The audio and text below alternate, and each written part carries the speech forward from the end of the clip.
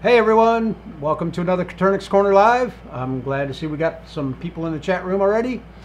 With me today is Beth Reed, and she is going to be sharing with us her setup. She's going to be showing off some of her birds and also a very interesting mod that she has made to the DIY incubator that we have on the channel.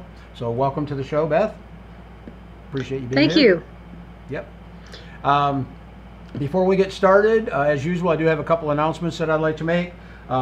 First announcement, I just got a phone call from Zach, and he said that all the tickets for QuailCon have been sold out. If you are wanting to come to QuailCon and you need a ticket, you can give Zach a call. And Verna, if you would, post Zach's phone number over there in the chat. Yeah, so if you need a good ticket, give Zach a call, and he said he will get you hooked up. Either that or text him over on Facebook on the group page. Let's see what else we got here. You guys probably noticed there hasn't been a whole lot of new content on the Caternix Corner YouTube channel. I've been really busy getting ready for the con. I'm also in the process of moving out all my old wood frame cages. I've got most of them sold off to a friend of mine. We're making room for new wire cages that I'm currently in the process of building, and I'm going to be releasing a video on that as soon as I get back from QuailCon. I'll go ahead and get that video edited and get it uploaded to the channel. So I've also got a few other ideas. There's going to be some videos, highlights videos coming from the con. We'll be uploading that after we get back. Let's see, Zach also reported last week on his live stream Sunday that they've made enough in donations to pretty much cover all the expenses that they were behind on for the con, but he is still taking donations. Zach, Jenna, and myself have been talking. We've got a special project that we're trying to get funded. And he's going to announce that at the con itself. So if you guys can, or if you're willing, make a donation. There's a $ right underneath the chat window. Just click on that. Any amount, will help. Like I say, we've got to get a little bit more money in the kitty just to make this next project happen. As far as giveaways tonight, I don't have any hatching eggs to give away, but I am going to do one of the Caternix Corner tumblers. And Verna, if you would select one person that has the better questions for the night, and we'll get that tumbler sent out to them. Also, welcome to the chat room, Verna. Appreciate you. Verna is our moderator. She kind of keeps things in line over there. Okay, I think that's about it for the announcements. Beth, if you would you go ahead and introduce yourself and tell us a little bit about yourself and your quail operation? Well, hi, I'm Beth. I think most of the regulars are familiar with me by name, if not by face. I'm one of the admins for the Newbie Quail Lovers Facebook group, and I'm a moderator on the My Shire Farms YouTube live streams. Verna seems to have it handled in this one, so I just relax and watch, and don't have to work on Tuesday nights normally. I have only been keeping quail for about not quite 2 years now, but I've been keeping poultry for decades. Not everything transfers over, but a lot does. So I kind of jumped in fairly experienced in a lot of ways. Right now I'm fairly small. I've butchered down all of my excess birds. At the beginning of the summer, I had almost 30 colors I was working with. Wow. And it was working me to death. So because I like to keep everything in very small groups, which means lots of small cages, I try to keep my breeding groups with one male and anywhere from 4 to 8 females, depending on how aggressive of a breeder the male is. So that many cages and multiple cages for each color was kind of wiping me out. So I have chosen just a few colors that I'm going to concentrate on now, and Terry's got some pictures we'll be showing later of some of the birds that I'm working with right now. But I'm down to 4 breeding groups at the moment. So I've got just a couple dozen breeders, and I have just, other than a few oddballs I've got to finish up, I've pretty much butchered everything else at this point, or sold everything else. And just kind of taking a break right now. I've got almost 400 quail in the freezer for dog food, so I don't need to hatch anything other than just for the fun of working with colors for a while yet. Sure. And then I'm also working through my chicken and turkey flocks and thinning them out at the moment, and rabbits. And it's that time of year. You thin everything down in the fall so that you don't have to feed it all over the winter. Yep. So I am in north central Arkansas, on the eastern edge of the Ozark Mountains, which is a really beautiful area. We've been here for just a couple years now. Cool. I'm going to go ahead and pull up these photos that you sent me, Beth. Guys, I think it's one of the first photos that are coming up is a modification she made on an incubator, and I'm really excited with that one. Let me go back to the beginning here. Sorry about that. Okay, Beth, if you would go ahead and tell us about these pictures here. Okay, so the photo on the left is a view of the inner workings of my incubator, and I started with Terry's do-it-yourself incubator plan, and basically just made it a little bit taller. My levels are a little closer together than in that original plan. The shelf at the top is where I've got my humidity tray. I use a stainless steel quarter sheet cake pan for that. And you can almost make out in there that what's inside of it, rather than using sponges, which work kinda. I've got a humidifier filter in there, which seems to raise the humidity much more effectively for me. I don't hatch in that incubator, so I don't need light in that incubator beyond what comes in the door, so I've used ceramic heat emitters instead of light bulbs. For me, that I like them better because they last longer. Right. I upsized the computer fans a little bit. I don't remember the specs off the top of my head, but it's a little bit higher RPMs. But other than that, it's basically the same incubator. It holds 4 turners, which in that photo I've got some set up for chicken eggs and some set up for quail eggs. But I can do 41 chicken eggs per level, or 120 quail eggs per level, or some combination of that. So I'm able to hatch pretty well. Also, if you look at the foam that I've used, instead of using the 1-inch foam, I use 2-inch, and that helps me maintain the temperature a little more consistently with the larger space. Right. Got about a 1/2 degree of temperature variation between top and bottom there, so it's close enough to work well for me. I don't remember exactly off the top of my head, but I do track my percentage rates, and it's somewhere right around 80 to 85% successful hatch rate in that incubator. Perfect. And then if you look in the second picture there, that is an Inkbird thermostat that you don't have to hardwire. It's the laziest person's way of doing that.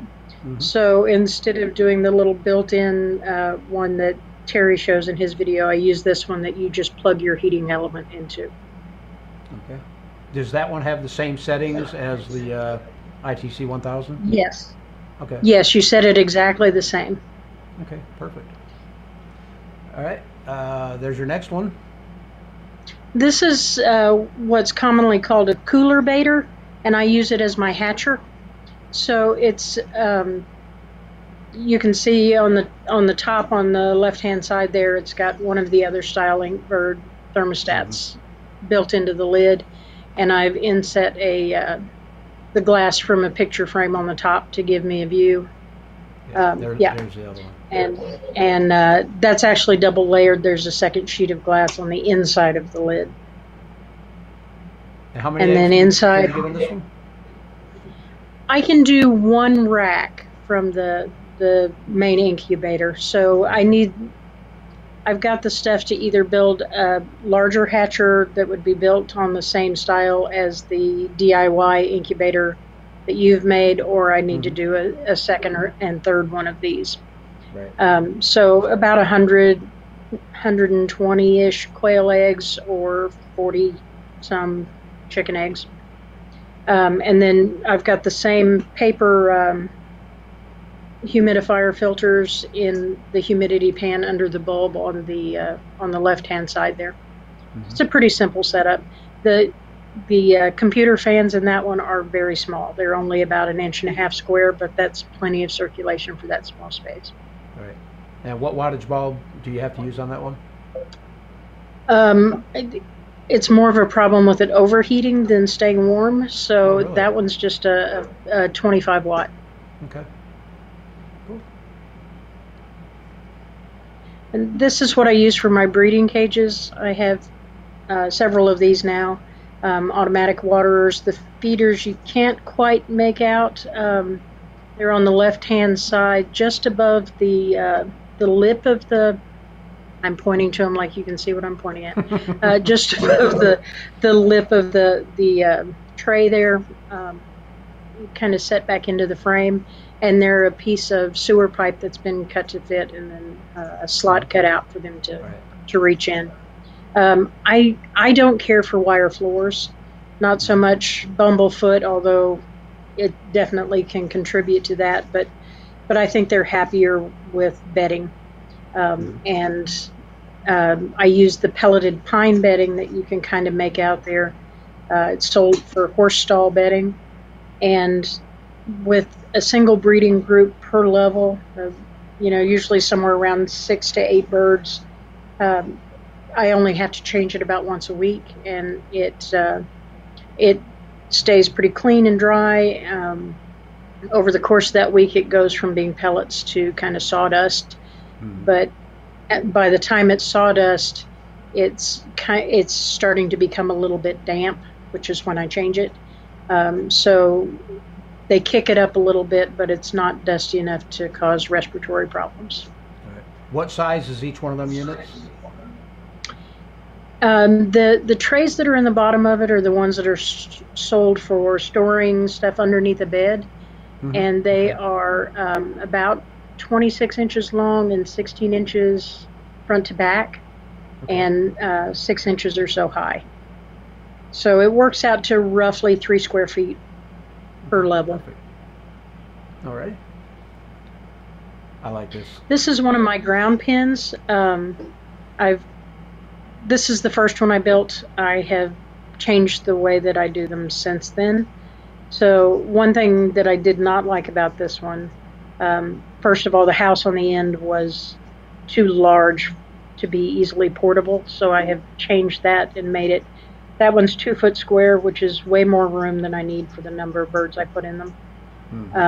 And then, so I've got 1 by 2 houses on the later ones that I built, and the little run area is 2 feet wide, 2 feet high, and 8 foot long. The newer one also has a top loading door at each end, but it's not all the way at the end, because I've discovered that when quail flush up, they tend to do it in the corners. So it makes it, I still occasionally have one that gets past me, but I have fewer escapees with them on the corners, and with one door on each end, it's easier to reach and catch them in there. This photo I took the day that I completed that. It's made mostly from salvage lumber. Since then, I have hung the feeder from one of the cross supports and set up an automatic waterer for it as well. And The house on that one's kind of heavy and awkward to move, but other than that, they're fairly easy to scoot over a couple feet if the ground starts getting dirty. Right. You can Thank you. see Very in that informative. that it's covered with chicken wire. The reason I can get away with that is because the entire area is surrounded by electric netting. Okay. I think I see it behind the house there. Yeah, yeah. Okay, You can nice. barely make out one of my Australorps in the background, I think. This is Oh yeah, there he is, the right there in main. the corner. Yep. Okay, let me go back to your bird. So I'm kind of concentrating on blue quail right now. Not blue scale quail, which is different, but blue Coturnix. And these are some of the first bluebirds that I started working with. Um, I typically keep all blue hens with a either a pharaoh or a Tibetan male, or a blue rooster with Tibetan or pharaoh hens. Blue to blue gives you kind of a solid white, washed out, dingy looking bird that I'm not crazy about. So this is one of my blue pharaohs. You can see his pharaoh markings on his back, and this is the breeder male in one of my groups right now. I'm trying to perfect the coloring so it's not quite so blotchy. But they're beautiful birds, and this is I love this one of the picture. hens. Yes, she's a pretty girl. This is on a Tibetan base. Okay. Nice. I like them. Okay, that was very interesting. Okay, guys, I see we just got a few more people that just popped in here, actually quite a few more people. Reminder, hit that like button, guys. It kind of helps the algorithms for the channel, and that YouTube will show the video more in your recommended videos if we get a lot of interactivity going on. So hit the like button. I see we already got a thumbs down, so I think the guy that I pissed off last week is still here. But I don't know what I did, but somebody keeps hitting that down button. But for you new guys, guys, we are still taking donations for QuailCon. So if you would like to make a donation, the $ down there below the chat window, it's much appreciated. The money's going over to Zach at Myshire. He's going to be working on a special project. I don't want to say any more than that, but yeah, that's the last thing that we've got to get taken care of. So any donations is much appreciated. I'm trying to think if there's anything else that we needed to say about QuailCon. I think Zach pretty much covered everything Sunday that he was talking about, and last week when he was on the show, he was talking. We did a full show just about QuailCon. So one of the topics that came up last week on the live stream here was we were talking about service dogs, and Beth has a good understanding of service dogs. Do you train service dogs or something, Beth? And I have been training service dogs for about 15 years now, not quite 15 years. I've been a professional dog trainer for about 30. Oh, wow. And then I have my own service dog. Okay. So what is the service dog protocol as far as going to this con? Well, the main thing is don't distract your service dog. And there's lots of ways that you can do that. But a service dog is there specifically to keep its handler safe. Mm-hmm. Whether that's to help you avoid a fall, signal that, you know, if you're diabetic, that your blood sugar is dropping, signal that a seizure is oncoming. There's a lot of different jobs that service dogs do, everything from people with PTSD to prevent them from having a panic attack to catching a heart attack before it happens. Really? Just about any disability that you can think of, there's a way that a service dog can mitigate that. But they can't do it if they're distracted from their handler. So one thing that all of us that have service dogs deal with every time that we go out with them is people who want to talk to the dog, pet the dog, take photos of the dog, which is incredibly rude. It's like taking a picture of somebody's wheelchair. Just don't, you know. It's I'm guilty medical of equipment. that. Well, I was too back before I needed one myself or Right. learn more about them. Um, it's kind, well-meaning, dog-loving people that Hmm. cause problems for service dogs most of the Right. time. The best thing to do is pretend that they're not there. Just ignore them. If you really feel the urge to dog talk to the handler and not the dog, Hmm. because listening to you distracts them from their work. Some handlers, in some situations, may allow you to pet their dog. There are times when I can with mine and times when I can't. So if you really want to interact with mine when we're there, talk to me and ask me. And it may be possible at that moment, it may not. It just depends on what's going on with my health at that moment. And Gotcha. if we say no, it's not about you. It's about us and our health. Right. You got any tips for me and my idiot dog? How do I get him to behave? Because this is his first trip. He's a 1 year old Uh-huh. puppy, and he can be an idiot sometimes. Yeah. Well, he's lab shepherd, right? Yeah. Yeah. At a year old, he is still very much a puppy, and he will be Right. for another year or maybe longer. Right. So we have a tendency when our dogs look like adults to expect them to act like adults. And sometimes the best thing you can do is prevent the opportunity to mess up, Hmm. which is why leashes are handy and crates are handy and all of those things, because you can stop a bad habit from starting. Yep. One other thing I wanted to mention about service dogs before we moved on too much Sure. from that, and I'm happy to take questions about that as well. Most people also don't realize what an investment a service dog is. The average in the United States for a very basic level service dog is $20,000 and 2 years of training. For dogs that require additional training, where they're doing something very specialized and very hard to train, it can be up to $60,000. Wow. And it takes one traumatic event in public to ruin them, where they can never be used in public again. So please just in general, be aware that Right. what seems minor to you can be major. There was a woman in Colorado recently who was approached by someone who was determined to touch her service dog and to pet it, and she told them no because he was working and didn't need to be distracted. And the person persisted, and the woman had a seizure that the dog did not alert her to, and Right. fell and hit her head and was in the hospital for about 4 days. Wow. So, you can't look at somebody and tell what their health issues are and whether distraction is a problem or not. So just assume it will be. Sure. Yeah, I mean, it's just like a police canine. If you go up and try to pet one of Hmm. them, the cop's not going to let you. He's going to warn you, stay back Right. from my dog. So, Right. okay, yeah. If you guys have any questions on service dog etiquette, go ahead and post them. I see we're getting quite a few questions in there, and I do want to get started on them because we're going to run out of time if we don't. Guys, if you do have a question, please post please type the letter Q in front of your questions, so just so I know that it's a question and not just a comment.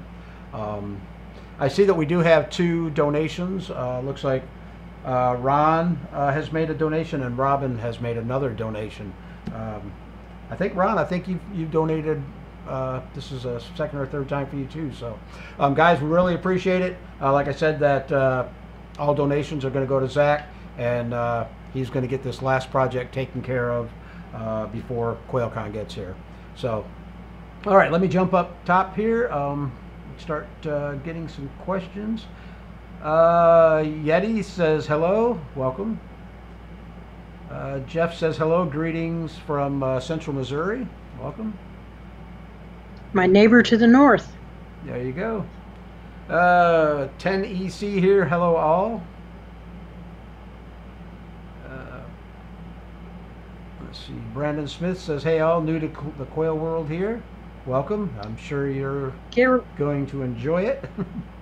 Get ready, Brandon. It's addictive. It is. Bernie Young says, evening everyone. Ron Alvarez says, hi everyone from South Carolina, and in 3 weeks moving to Pennsylvania, so we'll be very busy and still go to QuailCon. Good, can't wait to meet you there, Ron. It's going to be such a good time to finally put faces with all these names. Exactly, yep. Joan says hello from Southern Arizona. And yeah, guys, I'm going to be going around at the con after I get done with my little talk I got to do. I'm going to be going around talking with people, just taking pictures, short video clips and whatnot, because when I get back, I want to do a highlights video. So if I point the camera at you, don't get nervous. Katrina says, hi to everyone from Gilroy, California. Katrina says, Terry, do your aviary quail lay in a particular place, or do they lay wherever they happen to be at the moment? I have like 4 birds that are laying all inside a little nest box type deal that I made, but pretty much all the other ones are just wherever they want. So in the ground pens that you showed earlier of mine, most of my hens will lay in the little house, and the ones that don't, it's almost always a corner. Okay. Let's see, Ron says, hi Verna, I saw somewhere you talked about AOL and TOS. I retired Coast Guard with much law enforcement, but never heard of those letters. Oh, what are they? America Online and Terms of Service. That's what I thought. Although I don't know what America Online would have to do with, oh, I don't know. Everyday Oil Mommy says hello from Sacramento, California. Hello and welcome. Okay, and there's our, you were right, Beth. I've had that conversation with Verna too. Oh, have you? Yeah. Delana says hello everyone. Hello Delana, welcome. Let's see, not for me, not for me. Orlando says hello from Phoenix City, Alabama. Oh, another thing real quick, guys, that I forgot to mention, and I had a private message come in through Facebook earlier today regarding the Coturnix Corner classifieds. Guys, I'm not trying to run you off of the Coturnix Corner Facebook group page as far as posting ads. I'm just trying to save the group from getting terminated by Facebook. And the only way I can think to do that is to give you guys a place to post your ads and then share them right from the classifieds. You can share them right to Facebook, and that's not going to get us in trouble. But if you've got your own domain or you've got another place that you can post an ad, you can do that, and you can share the link. Facebook's not going to, punish us for sharing links. So I just want to throw that out there. Okay, Whiskey Tango Farm says hello from Central Wisconsin. Who's excited for QuailCon? I think everybody is. Welcome, Kristen and Brandon. I'm sure you're in there somewhere. Let's see. Okay. S.O. Swanson says Memphis is in the house. Greetings, everyone. Greetings. Robert says, hello, guys. My name's Robert. I'm from Oklahoma, and I really appreciate all the information you guys put out. I'll put out there. I'm just getting started in Coturnix. You're going to love it. Build more cages. Mm-hmm. More cages, bigger incubators, bigger hatchers, bigger brooders. Yep. Adirondack Quail Farm says hello from New York. Hello. Oh, this is good. Ron wants to know, what is QuailCon? I'm pretty sure Ron knows what QuailCon is. I think he asked that same question Sunday. Yeah, did he? Okay. I can't wait to get into this lovely hobby. It looks like so much fun and rewarding. Yes, it is. And there's a lot of great people that are in this hobby. I would recommend going over to Facebook if you're on Facebook and check out Newbie Quail Lovers, Coturnix Corner. There's some other ones. Any other ones that you're part of, Beth, that you recommend? Well, we have an Arkansas Coturnix Quail Breeders group now. Okay, I never heard of that. It's fairly new. Well, it's brand new. I think less than a month old, probably. There's one on. There's a lot. There's a lot of regional ones. There's Caternix, quail, colors and genetics. Yep. It's very good. Okay, I see. And then there's a lot Yeti by just made specific breeders. I see Yeti just made a donation. Thank you, Yeti. I got a question. I'm not trying to talk over you, Beth. I just, if I don't catch them, I'll miss them. So No, that's why go I'm right kinda ahead. watching those screens. I can talk Okay. quail all day. You're going to have to Yeah. shut me up from time to time. Verna says Whiskey Tango Farms. 11 days until I meet you two. Okay, yep. Let's see. And she says Verna can't wait. Jesse Mills says good evening, everyone. There's Brandon. I knew he was in here. Hello, everyone, from Brandon. Kristen and Brandon's new live stream has been really good, by the way. If you guys aren't all catching that one, be sure and watch it on Wednesday nights at the same time. Tomorrow night at 7 o'clock Central Time, 8 o'clock Eastern. Check them out and help them build their channel up. Let's see, Robert says, how long do you retire your hens before you start replacing them with new ones? Go ahead, Beth. Well, with mine, it depends on which bloodline you're talking about. So my jumbos get retired when their daughters are bigger than they are, or better suit my goals, which is good heavy bone as well as good size and consistent laying ability. So when the young stock is better than the old stock, the hens get replaced, and so usually that's pretty consistently, 9 months to a year. Yep. I've got enough improvement that I'm replacing birds. I typically do an all in, all out on my breeder cages, so I replace males at the same time. Okay. My blues, as long as they are closer to my goal than the other birds, they stay in there. So sometimes with the blues, they might stick around a little longer. Right. Yeah, mine, at least on my jumbos, usually the hens are around for about a year, and the roosters about 6 to 8 months, depending. Or if I notice that production starts going down a little bit, I'll bring in some new blood. Right. Let's see. Rapscallion says, are QuailCon's facilities accessible to little people, aka midgets? I don't know. I know that Zach was working on.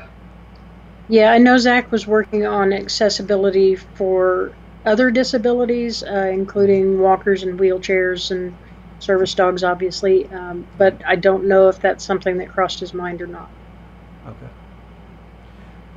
Just check with Zach, or even Kristen may know. Right here is Kristen's Whiskey Tango Farm. Says hello, Beth.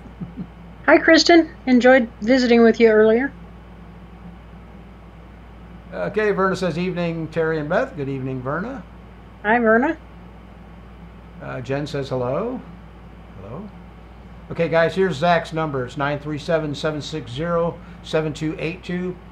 If you are looking to get a ticket for QuailCon, if you go to the website, it's going to show that the tickets are all sold out, but just contact Zach at that number, and he will get you hooked up so you can get a ticket. Little Lucky Chimmy says hello. Let's see. Doug says my internet is in and out tonight. I'm having the same issue over here, Doug. Luckily, knock on wood, I haven't lost it yet, but we've got thunderstorms going on out there, and Comcast is just no good in the rain. Dan says, hey mate, I had no luck with my last hatch. Do you think it could have been the fact that the Australian post held my eggs for 14 days? I would say that's a very good reason why you had a bad hatch.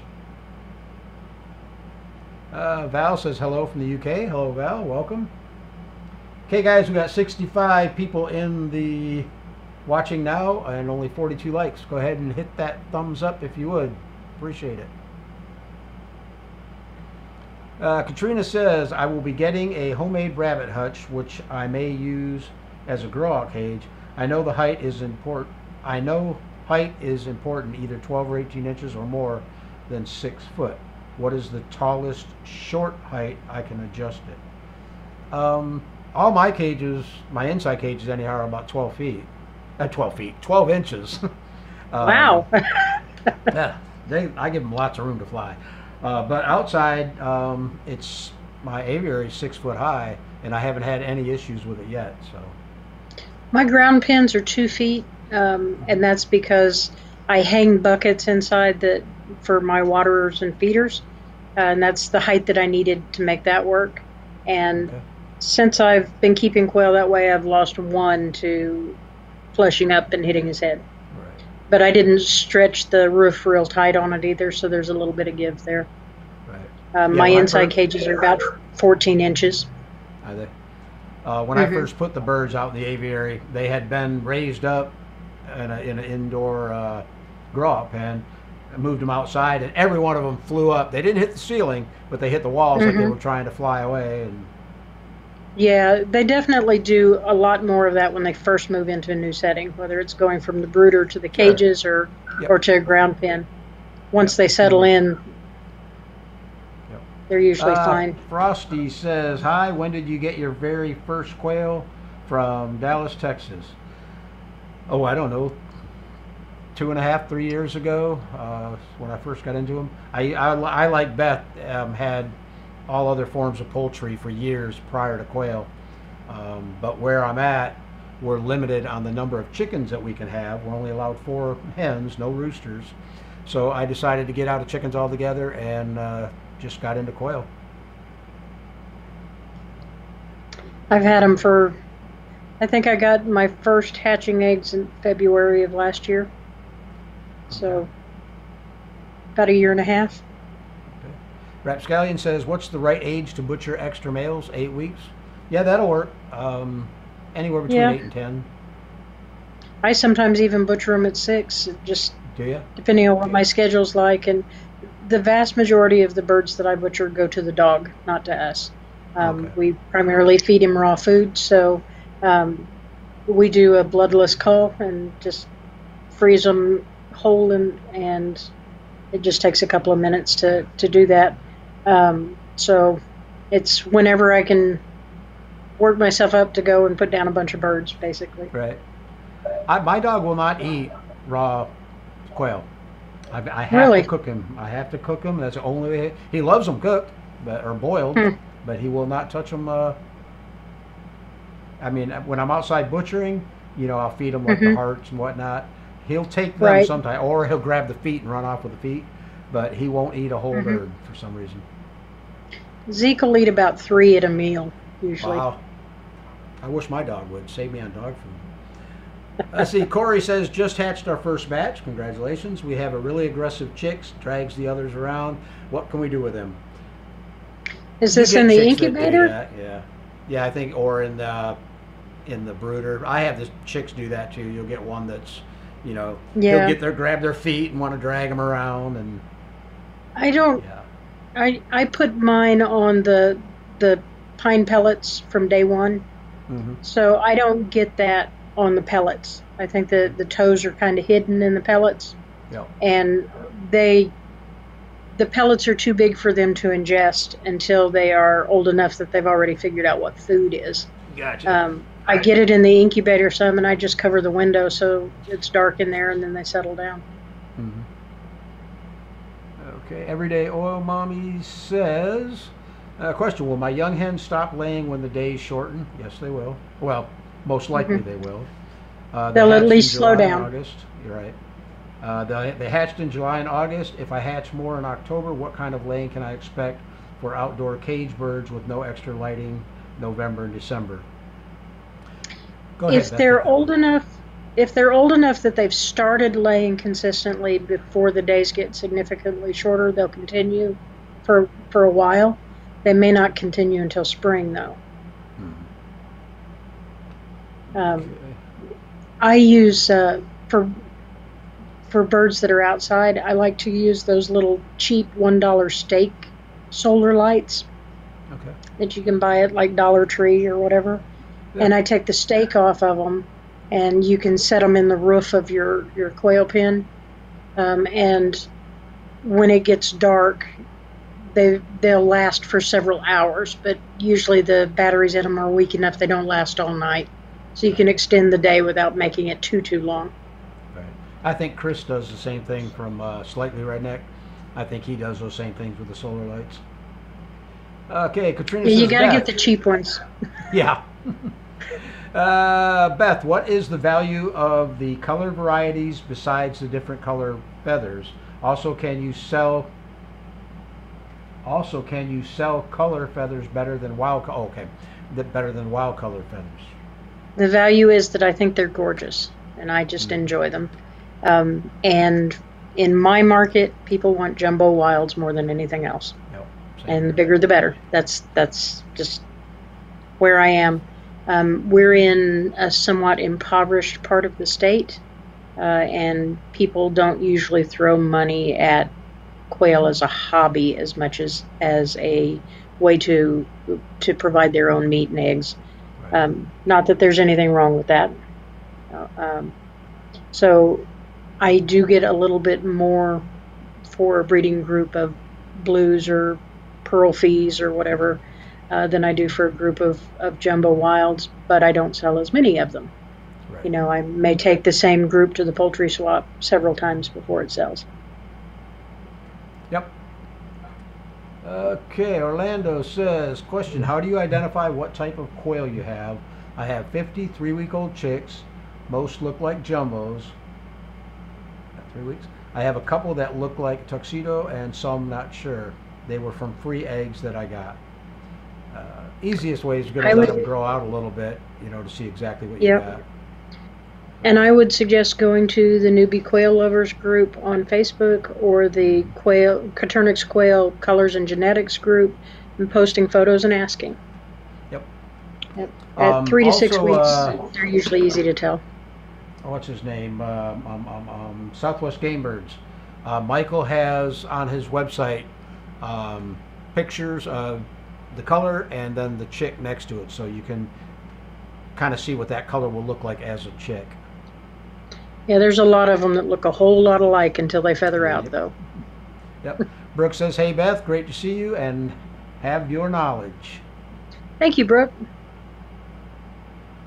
Jasmine says, hello, fellow quail fanatics and friends. I'm so glad I didn't miss you. At Beth Reed. Thank you, Jasmine. The La Rochelle Farm says, QuailCon? What's that? I know you know. Are you coming to QuailCon, La Rochelle Farm? Yeah, I don't know. I haven't heard. Dan Nicholson's, he's talking to Verna, sorry. Anytime. Katrina says that cooler setup is pretty awesome. Yep. Yeah, I probably have less than $50 in that top to bottom. And it's really nice for hatcher because it's so easy to disinfect. It's all hard surfaces and easy to wipe down. Right. Yeah, and for those of you who are going to QuailCon, I'm going to be doing a talk on DIY projects, but it's going to be heavy on the cabinet incubator. We're actually going to build a model there. And I did make a lot of modifications, not major modifications, but I did make modifications to the cabinet incubator that has not been covered on videos yet. So yeah, that should be pretty interesting, you know, to any of you guys that are using that incubator. Yeti says, how much does it cost to make these incubator? What do you got wrapped up in yours? Well, the biggest expense is the turners for me, and I had 3 of those already. So, you know, again, top to bottom for the one that I built, I probably have about $100 in it, but I had parts that I could use from other things that I pulled over. So, if I was building it from scratch, those turners are about $40 a piece, I think. Yeah, I think I just bought some. They were $50, $49 for the turners, plus $20 for a set of quail rails. So. Right. Now, some of those jumbo eggs fit just fine in a chicken rail. Good. You can't get as many in there, but... Let's see, here's a question for you, Beth, from Katrina.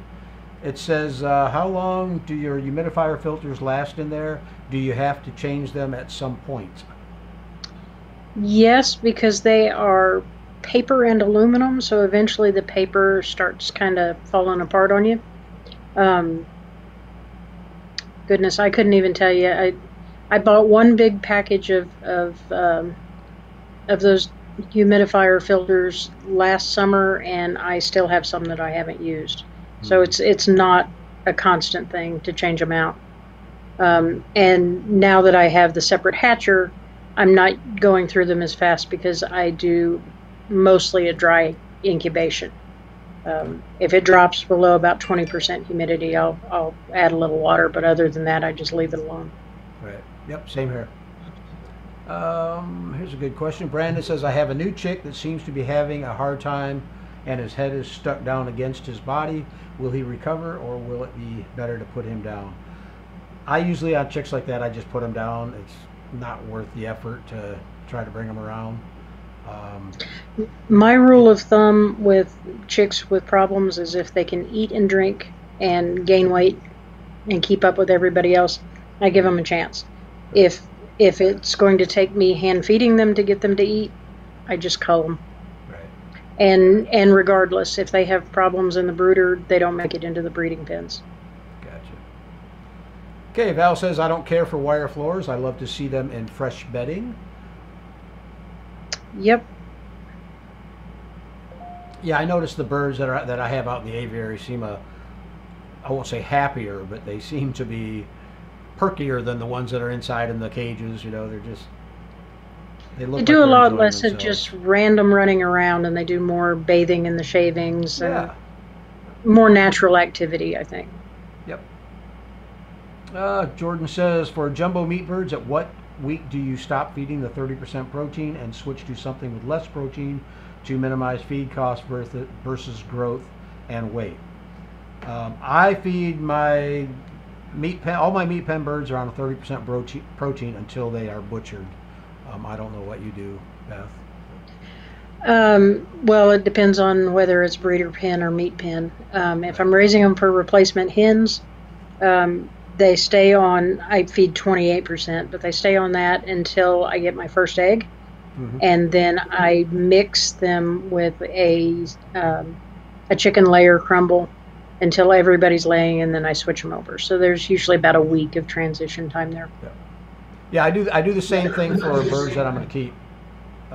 Right. You know, and like Terry, if they're meat birds, they get the high protein stuff until they go in the freezer. Butcher day, yeah. Chris says, good evening from Arkansas. Good evening. Hello. Scallion says, nice setup. Val says, are they kept outdoor pen overnight? Okay, mine are. Are they? Once they move outside, they stay outside until cold weather. And I don't bring them in because they're not fine with cold weather. I bring them in because I'm not fine with cold weather. Right. So I don't want to mess with watering outdoors in the cold any more than I have to. I hear you. Orlando says, is your outside setup a tractor or stationary? If it's a tractor, how often do you move it? It's a tractor. How often I move it depends on how I'm feeling physically and how many birds are in it and whether I can get help to move it or not, and all of those kinds of details. There have been a few times when I'm down in my back or something when I've actually gone out and put bedding in them for a few days until I'm able to move it. Right. On average, it's probably a couple of weeks between moves, but I don't crowd them a whole lot either. Okay. There's usually about one bird for every 2 square feet, roughly. No, I'm sorry, I'm saying that backward. 2 birds for every 1 square foot. Okay, we are about halfway through. I am going to make a couple quick announcements for the new people that are just joining us.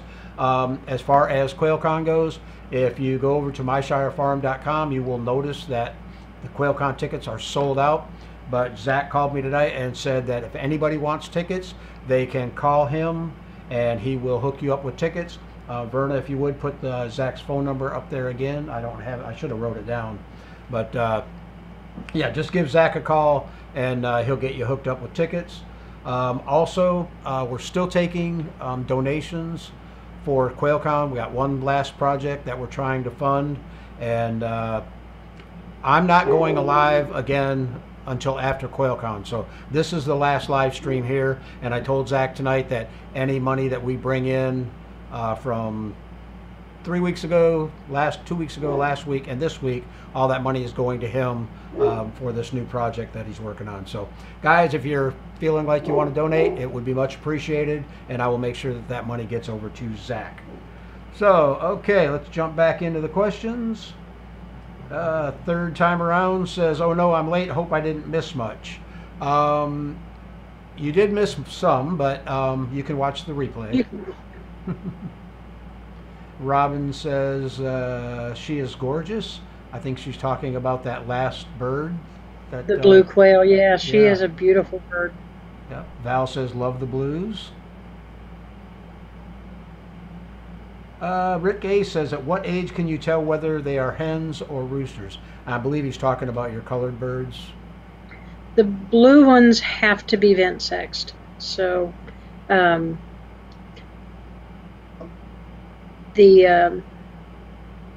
so I've talked to a couple people that say they can tell at like 2.5, 3 weeks vent sexing. I can't do it yet. In another 10 years, maybe I will, but not now. So I usually sex them around 6 weeks, 7 weeks. Right. Now, I can't say this about blues in general, but the ones that I have are very docile, and I typically have less fighting in the blue cages than I do with anything else. So I can leave them together a bit longer before they start scalping each other. Okay, we just got another super chat from Verna, $5. QuailCon will be great. Yes, it will, and thank you very much, Verna. Okay, Delana says, that's okay, it still counts, Terry. Okay, I'm not sure what counts, but okay. Must have been a comment from earlier. Yeah, I'm sure it was.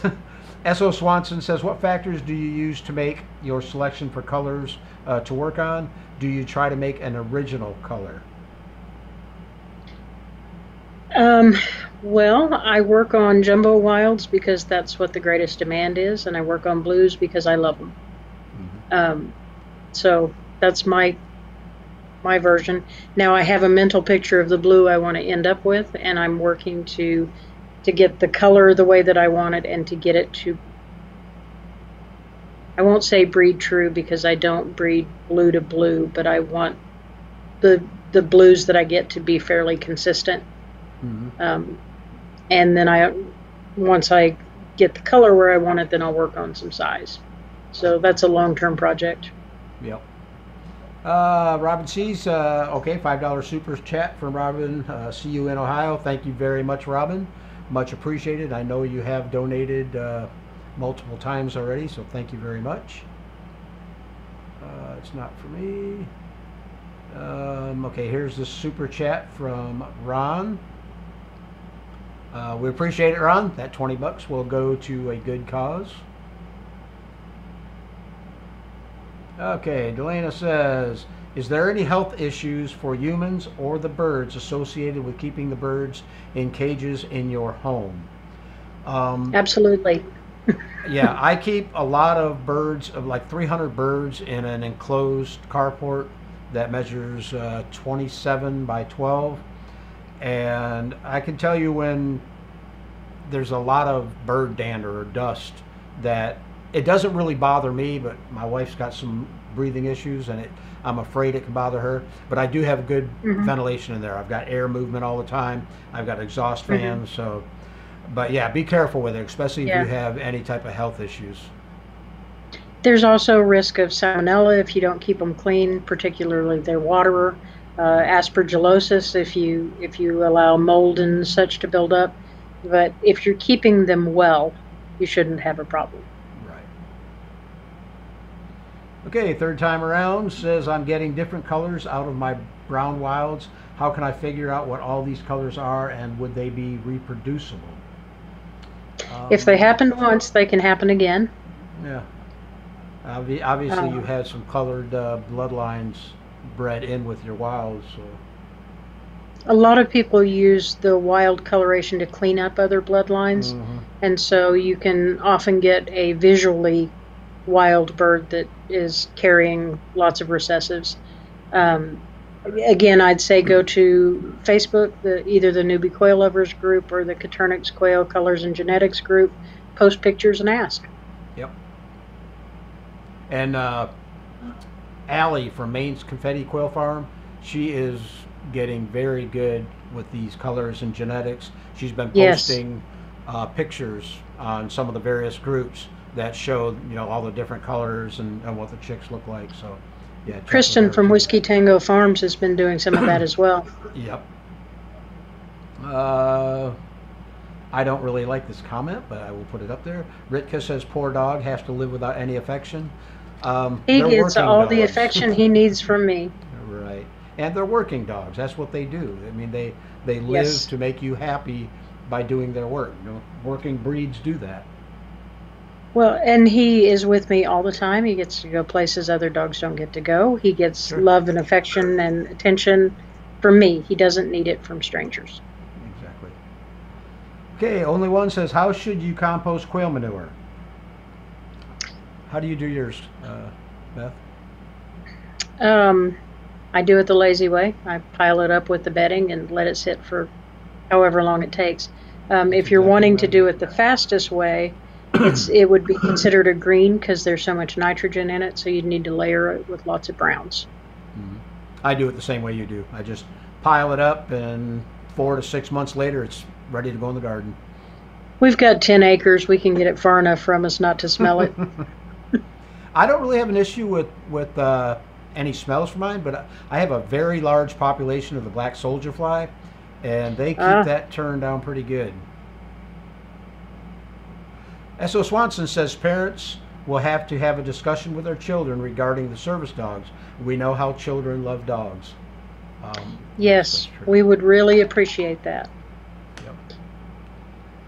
Yep. Val says, is there a particular breed of dog that you train? I have MS and would benefit immensely. Um, there are there are service dogs of about just any, pretty much any breed you can think of. Everything from tiny little Chihuahuas that do hearing alerts or diabetic alerts or things like that to Great Dane Mastiff mixes that help with balance and mobility. Hmm. So you can find a dog that will suit you. The issue is more finding the dog with the right temperament than finding the right breed. Now, the breeds that have the highest number of successful service dogs tend to be labs, golden retrievers, and standard poodles. You said poodle? Standard size poodles, yeah. Oh, okay. We are, after QuailCon, going up to Michigan. My sister's dog had puppies about 6 weeks ago now, I think it was. But we're picking up one of the poodles and bringing it back with us. Oh, fun. Yeah. Well, I got to have a dog to train my big idiot dog. I figured a poodle was smart, They should be able to. They are smart. Right. Let's see. Yeti says, how do you know when to transition new birds outside when it starts to get cold? Beth, I'm going to let you take that. I got to run in the other room a minute, but go ahead and answer that question. Okay. I'll be right back. Well, what I do is I wait until they're fully feathered, so generally about 3 weeks old. I want to see the heads feathered as well as the body. And then at that point, I begin acclimating them to the cold. So my brooders are inside a building that is heated. So I'll start when they reach that age where it's time to start transitioning them outside. I'll start opening the overhead garage door in that building during the daytime and leaving them inside at night. And I'll do that for several days, and then or closing it again at night. And then after I've done that for several days to kind of transition them to the change in temperatures, then I go ahead and move them out. Usually they're outside by 4 weeks Right. if I'm moving them out. But again, I prefer to put mine inside where it's easy in the wintertime. Okay. Chris says, I follow Victoria Stillwell for training advice. I don't know She who is very Victoria good. Stillwell is. Yeah, oh, she's Um, a dog trainer? She's got a dog show or a TV show. Okay. I think it's on Discovery Channel or Nat Geo, one of those. Um, there are lots of good trainers out there, and there are lots of bad trainers out there. You just got to find the one that works with you. Right. Robin says you wouldn't ask somebody to sit in their wheelchair. True. Yeah, people tend to look at my dog when I'm out and think of it as just a very clever pet, but he's not a pet. He is medical equipment, and so if you can keep that in your head, it's a little easier to Sure. keep your hands off. Yep. Yeti says, what is the best quail for eggs and meat? Jumbo Wilds. Absolutely. There are See. others Del that might Right. lay a little better, but Jumbo Wilds are consistently good layers, if Right. not the very best layers, and they are the best combination of meat and eggs.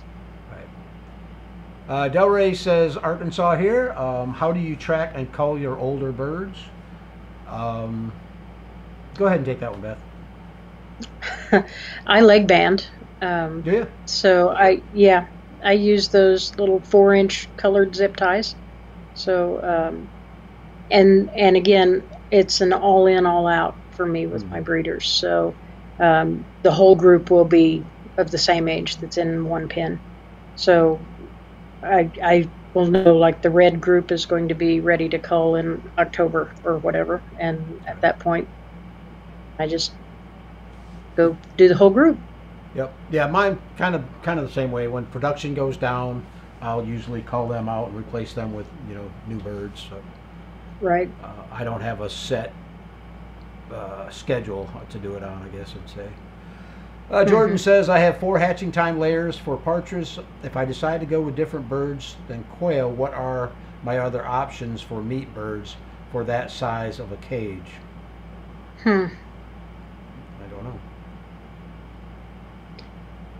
Well, some of the Bantam chickens would fit that size cage. Right.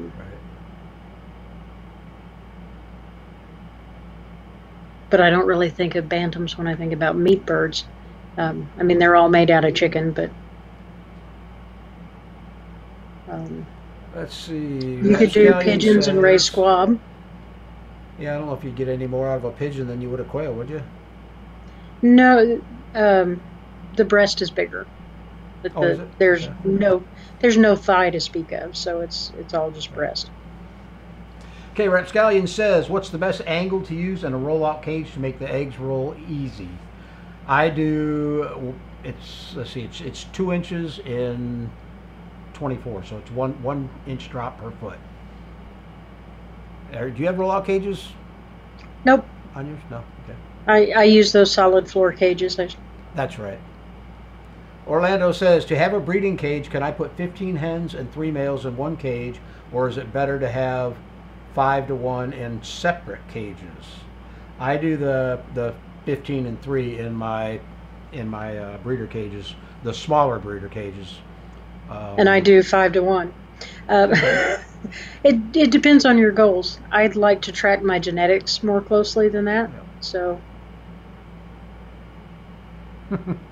Orlando says, at what point will you call it an addiction? when I can't afford to feed them anymore. Exactly. Yeti, okay, Yeti gave us a super chat. Thank you for all the great information you guys share. Thank you, Yeti. Yeah. Verna says, when you have more chicks than room. That's an issue for Verna because she keeps hers in an apartment. I know. It's crazy. Troy says, hey, all, Troy from Arkansas? Johnson County. Okay. I have family in Johnson County. Oh, we got it. Billy says, from the quail shed, Apalika? Apalika-ala? I don't know what that means, but... Opelika, Alaska, I believe. Oh, is it? Okay. I think so. Third time around says, what is QuailCon and where?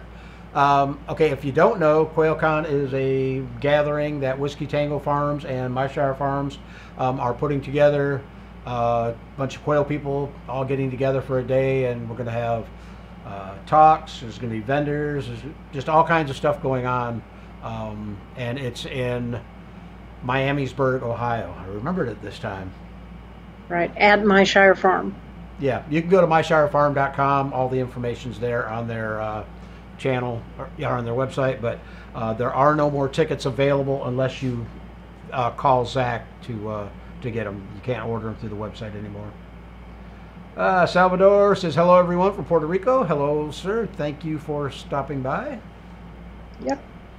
And Verna put the link up there again. Here's the link. Robert says, can you tell me if a hen lay the same egg like the spots, and you know which hen is laying that egg? Yeah, I've never really tracked it, but I have heard that hens lay basically the same pattern every time, but I can't say for sure because I've never really tracked it. I can take eggs from 2 days and tell which ones are laid by the same hen, but I couldn't tell you which hen in the cage those 2 eggs are from. Yeah. Jen says hello from Humboldt, California. Let's see, not for me. Okay, Chris says, what is the Arkansas quail group called? I missed it, and are they on social media? It's on Facebook. It's called Arkansas Coturnix Quail Breeders.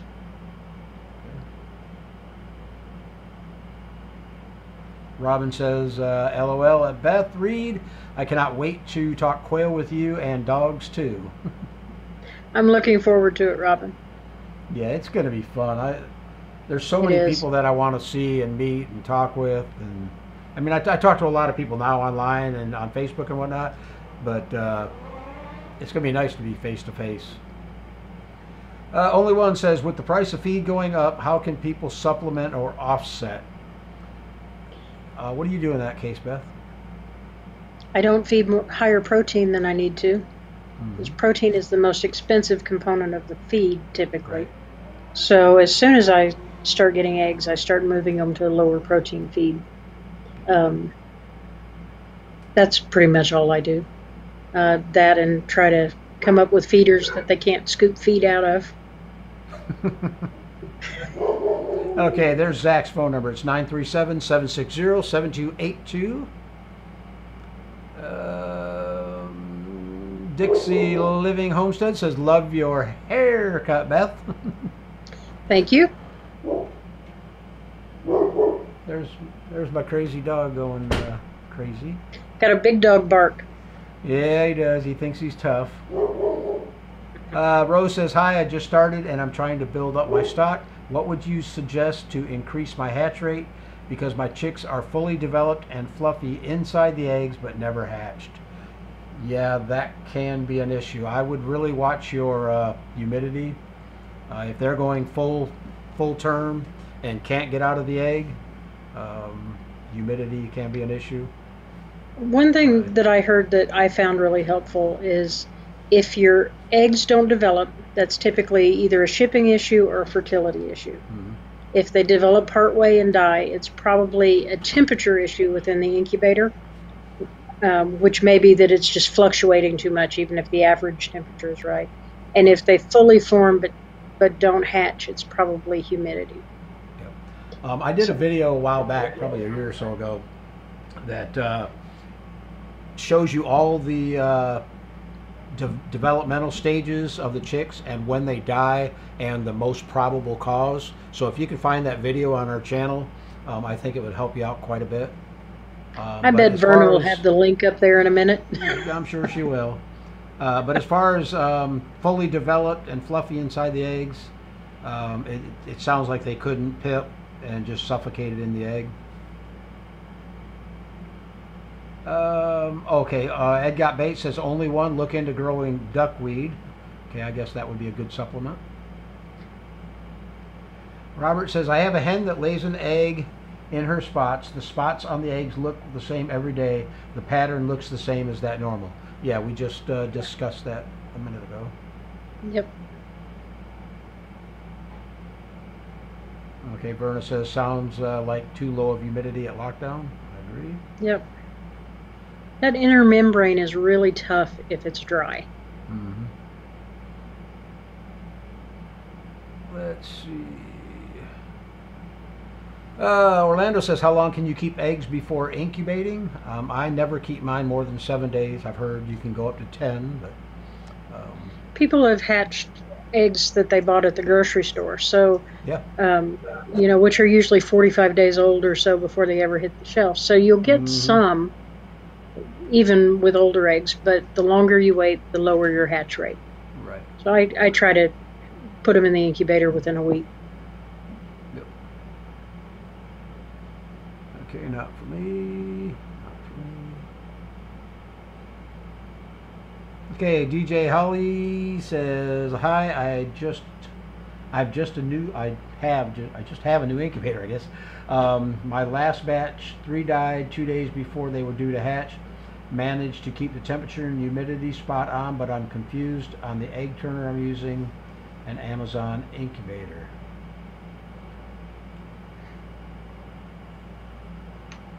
There are dozens of Amazon incubators. It's really hard to say much.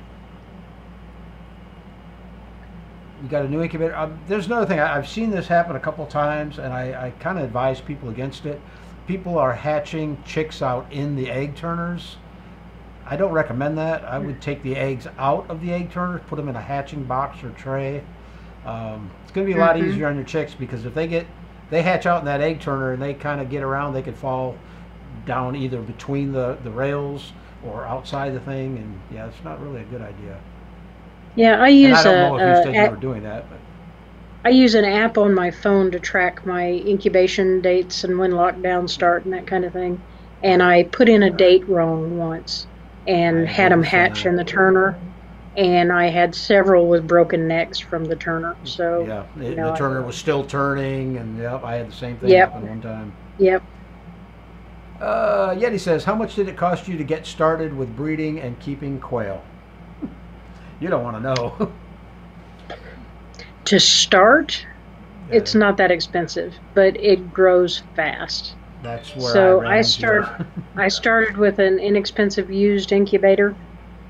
Got a really bad hatch rate with it, but I got started, and a Sterilite tub brooder, and built my first cage from salvaged wood. So I started fairly inexpensively, but it does grow fast. Yeah, that was my problem. And it's easy to start. I think I hatched out 60 eggs, and I'm like, oh, this is easy. And then my next order was 300 eggs. So. Yep.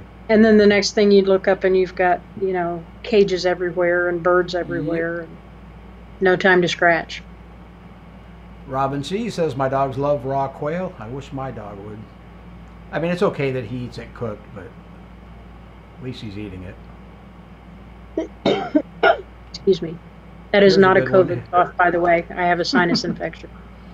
Here's a good one for you, Beth. What is the difference between a jumbo white and a Texas A&M? A Texas A&M would have been a type of jumbo white. Texas A&M no longer exists. That was a specific bloodline from Texas A&M University. It has not been maintained in a pure form, and so they're not out there anymore. Yeah, you'll hear that term Texas A&M and jumbo whites thrown around pretty freely. Robert says, I would like to find out who's got the biggest jumbo quail out there so I can get a start if I can ask that question. I tell you what, if you want really jumbo quail, go to Australia. They have, 16 ounces. Yeah, they got some big ones. But there's a few breeders in the States. Yeah, there's a few breeders in the States that got some big quail. The problem when you start getting up close to a pound is that you start having leg and joint problems. Leg issues, yep. So you have to breed for heavier bone first, and then add the size. Let's see. Jesse says, we've been having storms all afternoon here in Iowa. I'm out delivering pizza while listening. Been having to detour around fallen trees and a couple down power lines. Wow, be careful out there, Jesse. Stay safe. But I'm glad you're dedicated enough to listen to the live stream while you're driving. It's not storming here. You could bring me a pizza. There you go. Delana says, I can hear Terry's dog saying, I'd like my quail medium rare, Dad. Let's see. I even have to peel it off the bone for him. Talk about spoiled. Well, cooked poultry bone is not good for dogs. Right, so that's it's why better that you do that. Yeah.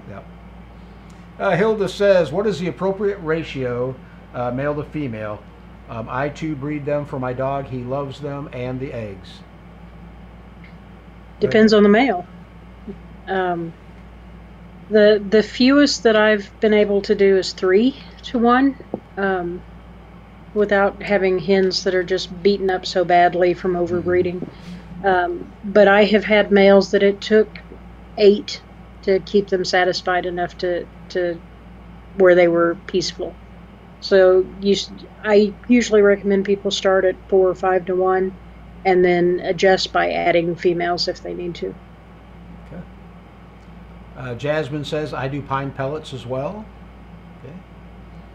Okay. Linda says, Beth, do you feed your dog the whole bird, bones and all? If so, would that be safe for a 9-pound dog? You have to teach your dog to chew the bone rather than swallowing big chunks of bone. So for a 9-pound dog, you would probably need to grind it, at least for a while. But yes, I feed it skin and guts and bone and feathers, and all I do is a bloodless cull and freeze them whole. So.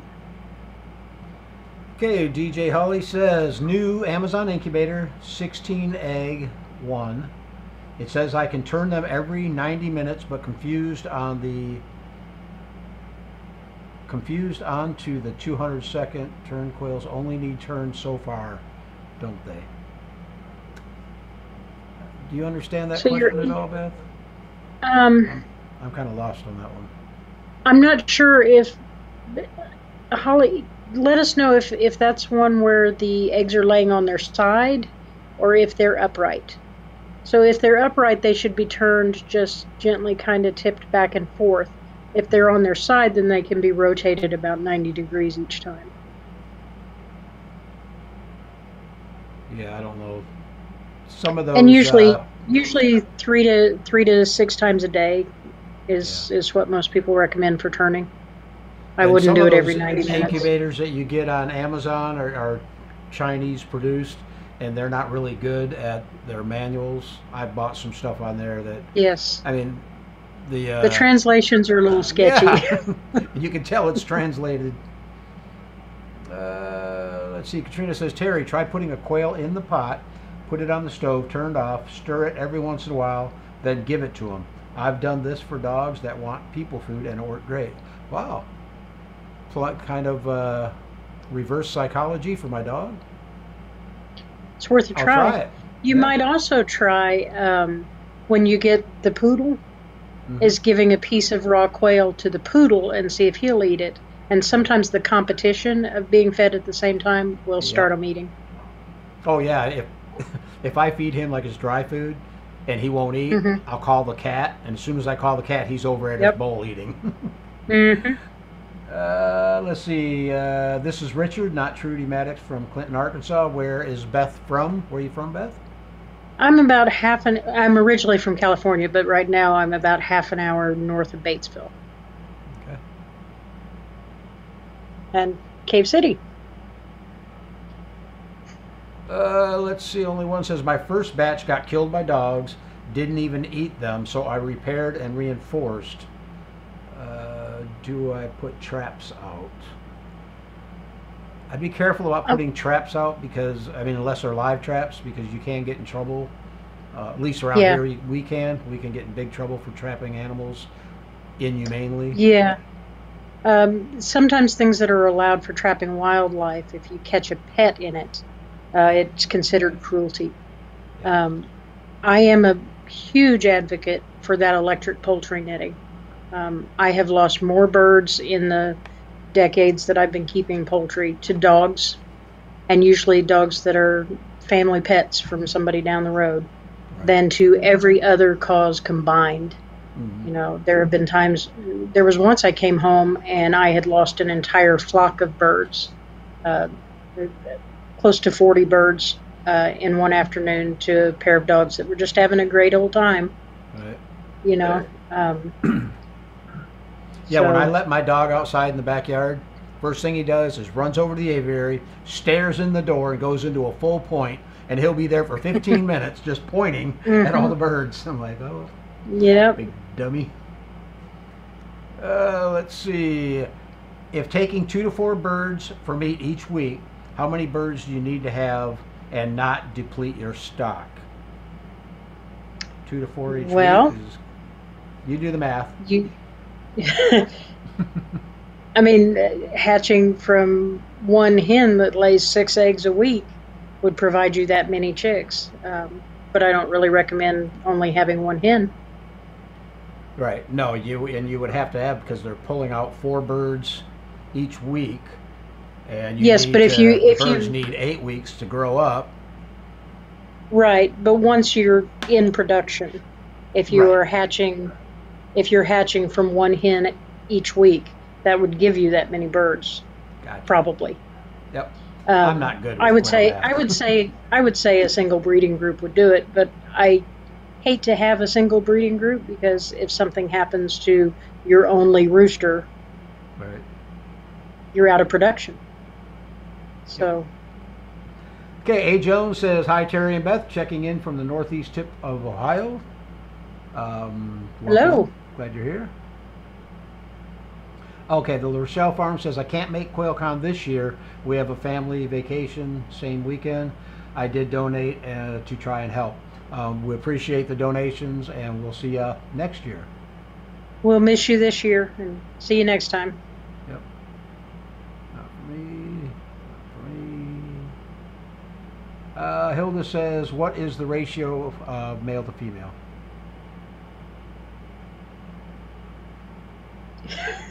It varies. I aim for 1 to 5, but I have had groups that I got by with less females, and groups where I needed significantly more. So the quail didn't read that number, so you have to base it on their behavior, not on a preset idea of what will work. Right. Okay, Rick says, so looking at that website, and I think he was looking at Southwest Game Birds, it seems I have a polygenic phenotypes because I got a large variation of colors. Okay, I'm glad that helped you out then. A. Jones says, late to the show tonight. Cleaning quail cages. Ha, yep, I know the feeling. But welcome anyhow. Yep. Troy says, Beth, what automatic waters do you use for your quail, and where do you get them? I use the really cheap red plastic cups without the nipple in them that you buy on eBay. Okay. I think I got a bag of 20 of them for about $25. They're very similar to the Rent-A-Coop ones that are sold on Amazon, but they're a little bit flimsier. You need to make sure you put them in a spot where the birds can't crawl on top of them or they'll bust them up. Right. Is that the one where they go down as the birds are drinking and then they come back up? Or the other way around, I think it is. Well, yeah, the other way around. Gotcha. Yeah, I haven't tried those ones yet. Let's see. Robert says, how do you keep your eggs longer than, say, a month? Are you talking eating eggs or hatching eggs?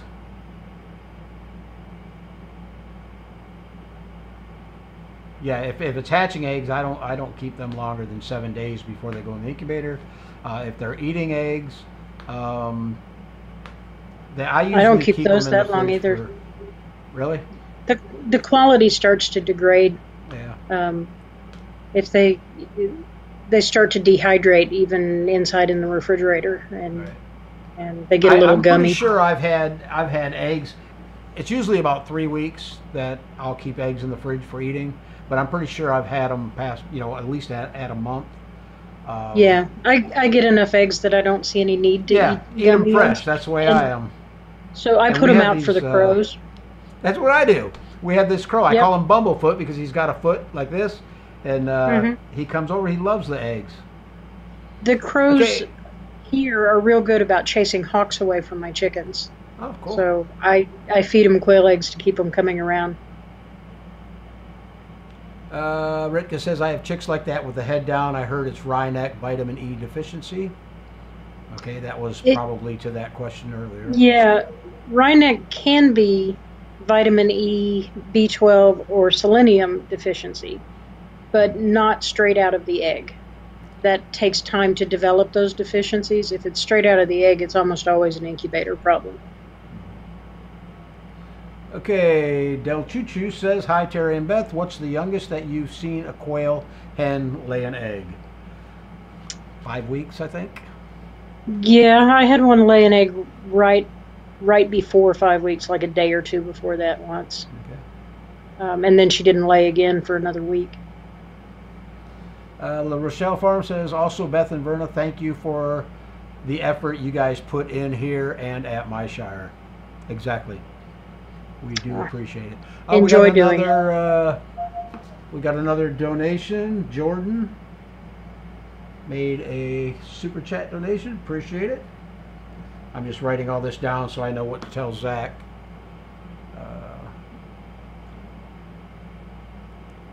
Not for me, not for me.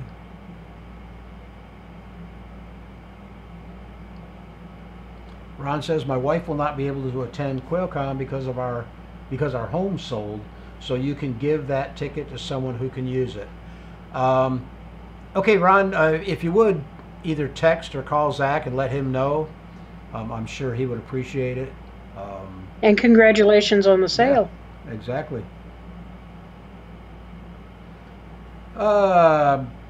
Breeway, hope I said that right. Caturnix Quail Farm says, my quail are 3 months old.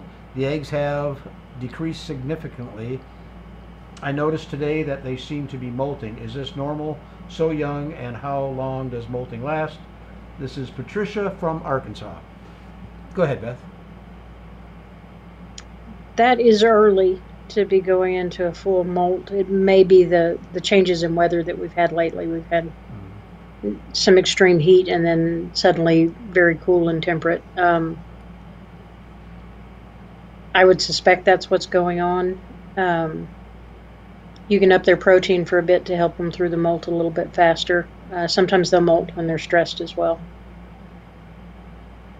Was there more to that question? I can't see it anymore. No, well, is it normal so young, and how long does it last? Molting can last anywhere from about a month to several months, depending on the bird. I have heard that about 6 weeks is normal. At what age do you separate the roosters? As soon as I can tell them apart.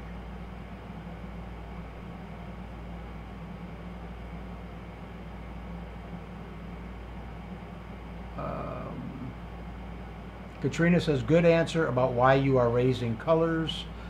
Do what you like. Oh, man,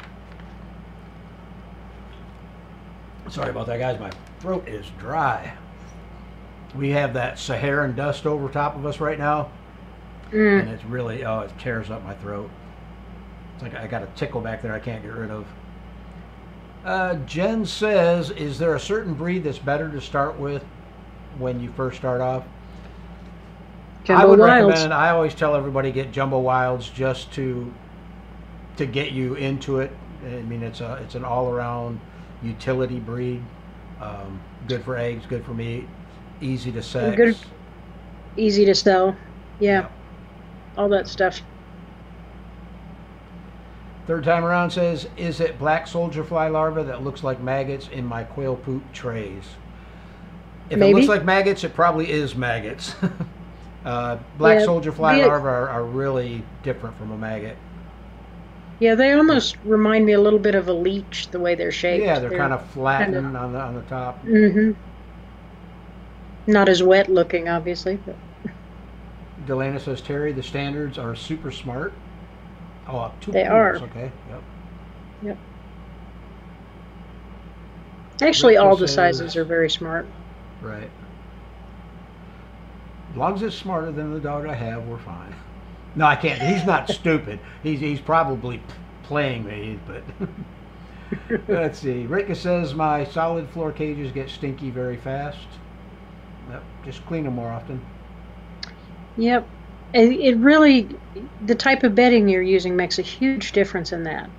Um, a lot of people use wood shavings, and they tend to kind of flatten out and make a solid layer that the poop can't get down Right. through. And so they build up and get dirty and stinky and wet really fast. Moisture is where the odor tends to come from. So you Right. want something that will absorb the moisture.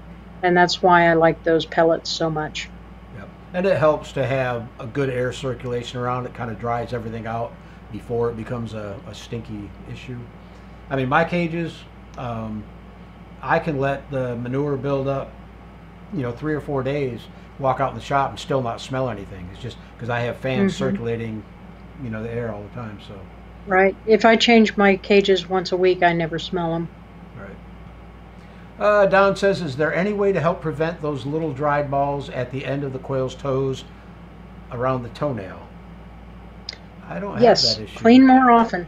It's a ball of dried poop, and Oh, it okay, they're happens walking when cold poop. Okay. yeah, when they're walking in it.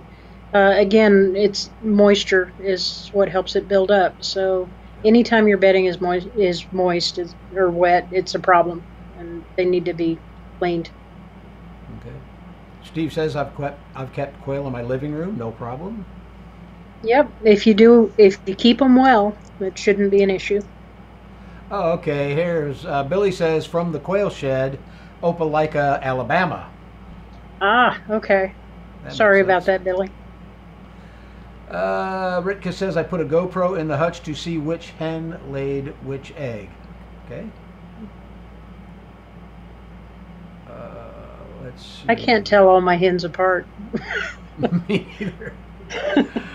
Those jumbo wilds look a whole lot alike. Right. I have a couple that are really friendly. I mean, they'll come right to the door when I open up, especially if I'm giving them greens or something. I mean, they're right there and trying to come out of the cage and whatnot. But Jordan says, are there any fruits, bugs, vegetables, etc. you can feed to create a deeper or darker yolk or improve the taste? What's your thought on dark yellow yolks? Dark yellow yolks come from feeding things that are high in, gosh, my mind just went blank, chlorophyll. So dark leafy greens is what makes the biggest difference in that. Things with beta carotene will also help. So dark oranges and yellows. Mine love chickweed. I pluck that and give to them fairly often. Dandelion greens are great, that kind of stuff. Protein doesn't do anything. Yep. Protein doesn't do anything for egg color. It will make eggs bigger, but it doesn't change the color. As far as flavor, stay away from anything that's got a strong taste of its own, because that will affect the flavor of the eggs. Okay. Orlando says, hi, Billy Bell from Opelika, Alabama. I'm down the road in Phoenix City. Okay, we wasn't even talking to us. So. Steve says, anyone supplement their feed with cat food? I do not. That's just adding protein, which again, once they've reached adulthood, they don't need high protein anymore. So you're raising the expense without necessarily meeting their real nutritional needs. So I have done that with chicks in the past. I used catfish food, but when I couldn't get game bird food, that's a way to bring the protein up. But for adults, I don't. Russell says, are quail profitable for you, and is the market strong, weak, or flooded? How is it out there, Beth? I don't sell a lot of quail, so I sell a few here and there, mostly in breeder groups to other people that are getting into quail. But mostly I have them for the dog, to feed the dog. So if I compared what it would cost me to buy that much raw meat to feed him, I think that we're more than breaking even, but I haven't actually done the math. So as far as mine are, my quail pay for themselves. I have enough of a market down here, whether it's hatching eggs, eating eggs, live birds. the best thing, when I first started out, I was shipping. I got MPIP certified, AI clean, and I was shipping out of the state. But my market here in Florida, around in my local area, is so good that I don't really need to ship anymore. So, I am a yeah. I'm certified to do NPIP testing, but I Oh, yeah? haven't Okay. certified my flock.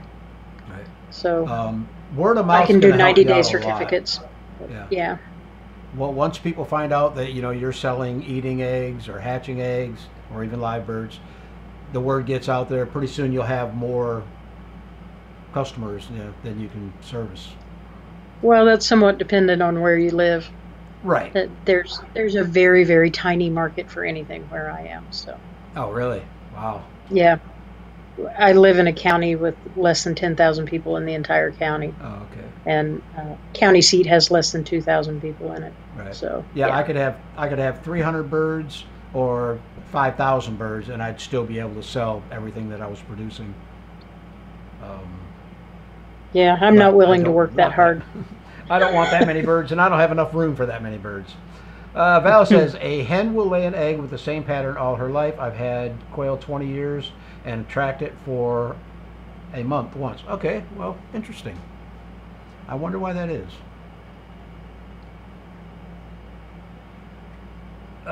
Third time around says it cost me $4 to start. I already had an incubator and hatcher for my chickens. That's pretty cheap. Chad's in the house. He says, hi gang, running late. Hope everyone is well. Welcome, Chad. Glad you could make it. Verna says, how do you get heavier bones? You select Good for it. question, Verna. Yep. I was actually doing that before I went and got rid of most of my birds. I was actually taking a micrometer and miking out the top of the above the joint, trying to build a stronger bone for a heavier meat bird. But that project's on hold for now. Oliver Cole says, is it beneficial to ferment chick's feed, or is that only for adults? Also medicated or unmedicated chick feed? My youngest chicks don't get the fermented feed. They'll start getting it when they're tall enough to, and it's usually around 3 weeks, to where they can eat out of one of the shoebox type feeders.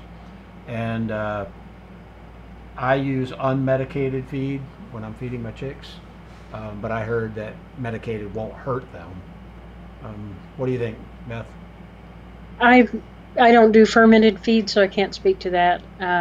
I don't medicate anything that's not ill. So I learned many years ago from an old chicken guy, been keeping chickens forever. He taught me what he did to prevent coccidiosis with his chickens. And I do that with my chickens and quail both, and I've never had an outbreak here, so I don't medicate anybody for it. Even my quail that are on the ground don't get coccidiosis. Right. So basically, if anybody's interested, when they're 2 weeks or so old, you pluck a small, a handful of grass or something with the roots and the soil still attached to it, and you put it in the brooder. And you start out with something maybe 1.5 inches, 2 inches in diameter, and then every couple of days you do that again, each time getting a little bit bigger. And it allows them to be exposed to whatever's in the soil without being exposed to an overwhelming amount. And so they build up some resistance. Yeah, good idea. I think when I first got my silkies, this was years ago, I read that somewhere, and I did that too. I went out after they hatched out. I went out and got a chunk of grass with dirt on it and threw it in their little brooder, and they love blast it with it. Yeah, they had a blast. J.L. Murphy says, my first hatch was killed by a raccoon. I'm in the city. Oh, that's a shame. Yeah, people don't realize how many predators are around in town. Here's another one. Third time around, says, I just lost 30 birds this month to snakes. Wow. Let's see. Oliver Cole says, when separating into breeding groups, is it best to pick birds with like visual traits or very different?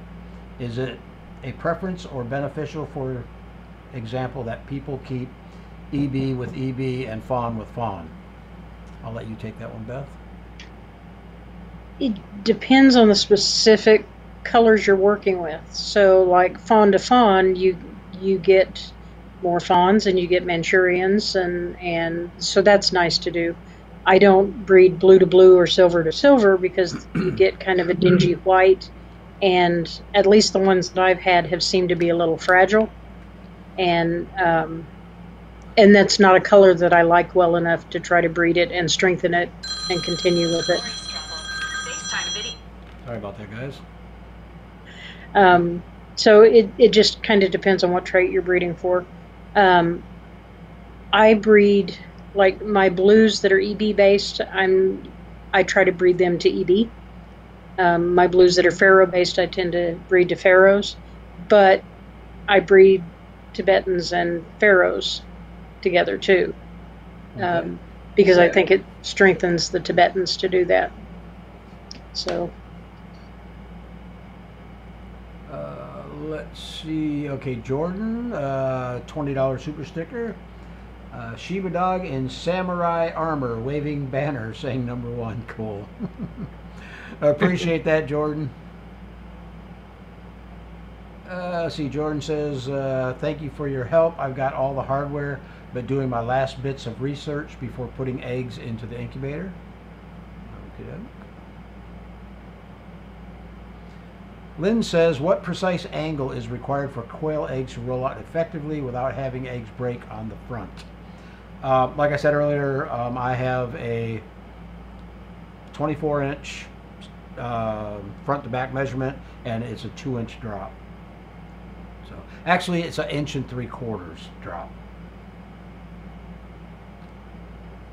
J.L. Murphy says 11 degrees. Okay, there you go. Robert says, what freeze-proof water setup do you recommend, or should I just insulate my coop? I don't have a need for that, so. I move mine inside so I don't have to worry about freezing water. Gotcha. But that's because my health issues make being out dealing with water in the cold difficult. Don't insulate your coop. It restricts ventilation. Ventilation is way more important than heat. But some people will use an automatic waterer and wrap the lines with like the heat tape, like you can wrap your pipes with. I've heard of several different versions of that. That would be another good one to go onto Facebook and one of the Caturnix Corner group or the Newbie Quail Lovers group and ask other people what they do. Yep. I know we've got some Canadian quail keepers on both of those groups that are very experienced in dealing with the cold.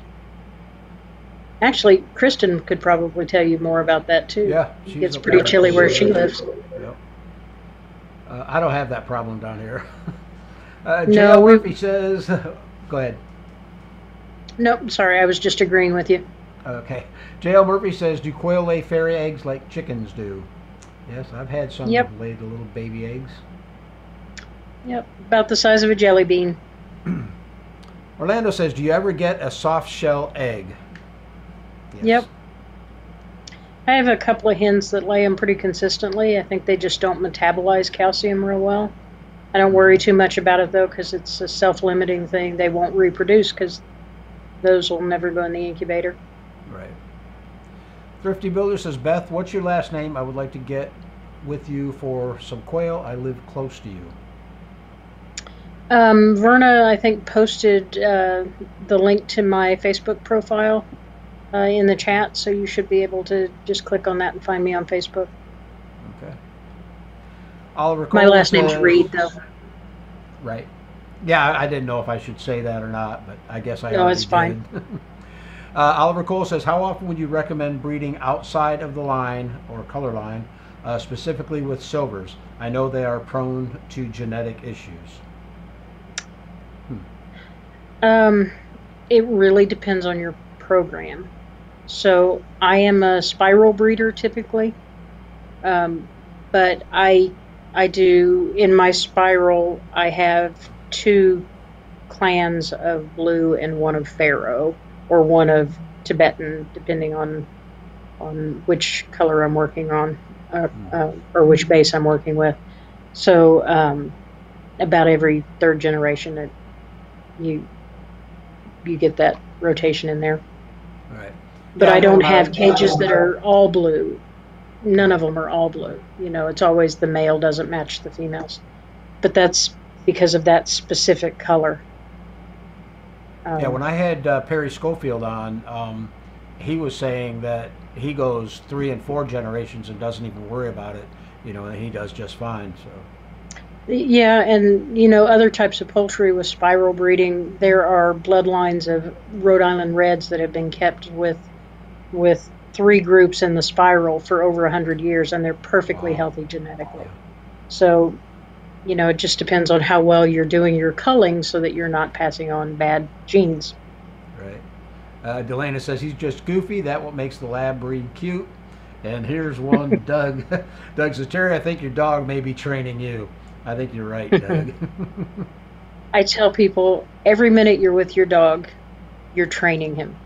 You're either Right, training him to do something you want him to do, or you're accidentally training him to do something you don't want him to do. right. When I first got him, we got him at like 7 weeks old. Hmm. I was really working with him, right up through maybe 4 months. And then we took him to the vet one time, and the vet x-rayed his hindquarters, and turns out he has no sockets on his hips. Oh So no. the bones are just free floating in there. So I felt sorry Mhm. for him. So I kind of laid off especially stuff where he has to sit, because you can see it's painful for him to get Mhm. up. So, um, Oh man, I hate that for you. yeah, well, he'll never be bred, or used again. But let's see. I mean, he does fine. I mean, I got him off of all the painkillers and stuff, and I Good. exercise him regularly. So, but he's just goofy. Robert says you guys prefer to build your own quail cages or buy the comfort cage. I build. Um, I'm a cheapskate. I build. yep, me too. I mean, there's nothing wrong with the comfort plus cage. They're Nope. pricey. If they work for you, they're a great system. The nice thing about buying something like that is that like it took me building three separate setups before I had perfected what I wanted Yep, with my cages.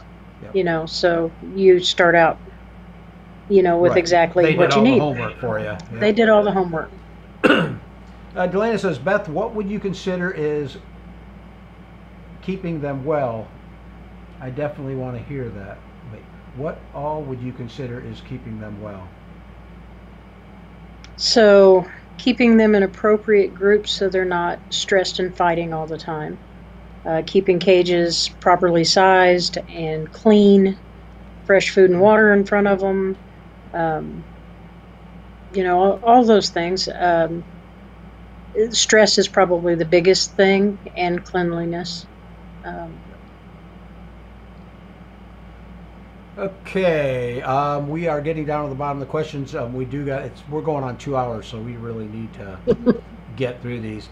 Um, Oliver says, sorry for so many questions. As always, Terry, you are my favorite to ask. Well, thank you very much. We hope to help. Robert says, you guys prefer to build your own cages or buy? I think we just answered that one. Let's see. Orlando says, my wife has been bugging me to ask, does anybody else's roosters yell Cobra Kai all day long? I think mine yell, "Look at me! Look at me!" That's exactly what mine say. Look at me, look at me. Okay, not for me. Walter says, can you tell me where to find a hatchery online that sells jumbo Coturnix chicks? I would call Zach over at My Shire Farm. I'm not sure. Does he ship chicks or just grow-ups? I think he ships them at 3 weeks old. I don't think he Okay. ships like day olds. Yeah. Yeah, And Walter, get a hold of Zach. I would not buy and have shipped day olds. They're too fragile at that age. Right. Okay, Katrina says, and Verna put the link up there. Okay, good. Doug says, lost around 2,000 bobwhites when a fox got in and couldn't find his way out. Ooh, ran most of them to death. Wow, that's crazy. Again, that electric poultry netting is awesome stuff.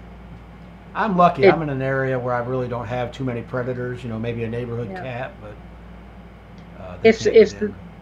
with us where we are, we're on the a hillside with 8.5 acres of woods on our property with Yeah, every kind of wildlife you can think of. yeah. And as long as the fence is on and charged properly, we do not worry about ground-based predators at all. Correct. No.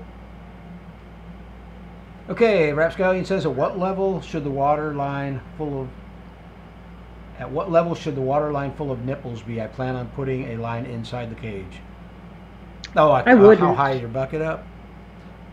Or no, how I high is wouldn't. the water line for the birds? Okay, Yeah, there's a couple of different styles of nipples. Some of them have to be vertical and some of them have to be horizontal.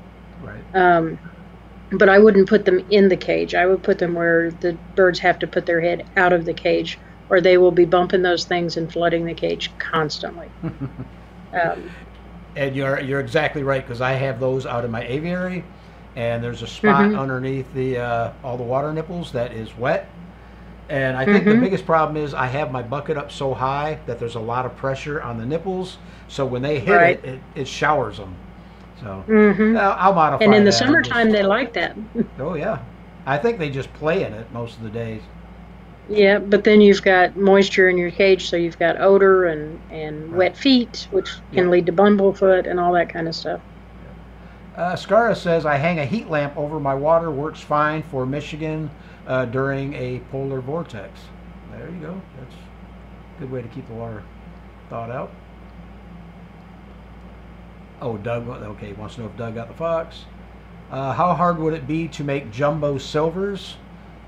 I don't think it'd be that hard. Yeah, I think it's Perry's just, done it. I would imagine it's a multi-generation project, but there Right. shouldn't be anything inherently difficult about it. Yeah, Oliver. I'll tell you what. Go on Katernik's Corner on the main channel and look up that interview with Perry. He talks a lot about making jumbo-sized silvers and how he did it. I'm taking the fifth.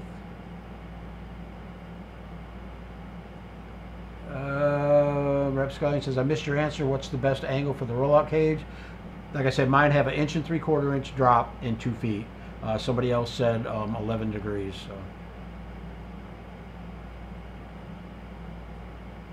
So. Here's a question for you, Beth. Isn't the New Hampshire Red just breeding the best of the Rhode Island Reds?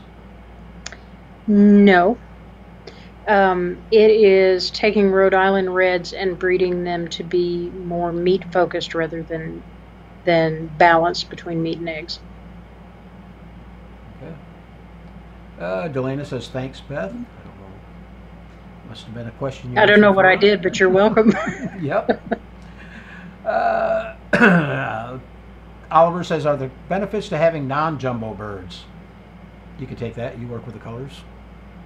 Um, in my personal experience, they're less likely to prolapse, and a lot of them are slightly better layers than the jumbos are. Mm-hmm. If you only want birds for eggs and don't plan on eating them, then yeah, go with the standards. Rose says, my quail say don't come back. That's good. Okay. Rapscallion says vertical nipples. Okay. All right. That brings us down to the bottom of the questions, and we're not going to take any more because it's going on 9 o'clock, and Beth's been here all night. I feel sorry for her. So, guys, one more time, if you want to get a ticket to QuailCon, you'll notice on the My Shire Farm website that they're no longer available. But if you call Zach, he will hook you up with tickets. Let's see, what else was there? Well, the show's over with, so we're not taking any more donations. I do want to say that this is the last live stream until after QuailCon. I am not going live next week. I've got a real busy schedule that I have to get some stuff done before going to QuailCon. I got to pick up a rental car and whatnot. Okay, Verna says...